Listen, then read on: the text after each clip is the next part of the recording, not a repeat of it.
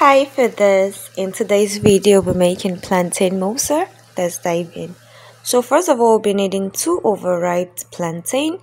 Mash this very well. As you can see, don't throw away your overripe bananas or plantain.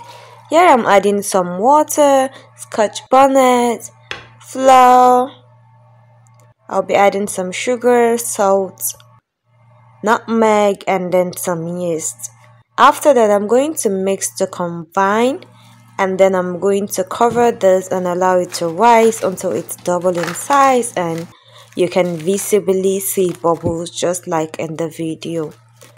This means it's ready for frying. So fry as you fry your regular puff, and once it's golden brown, it's ready to be removed from the oil. So scoop from the oil, strain, and enjoy.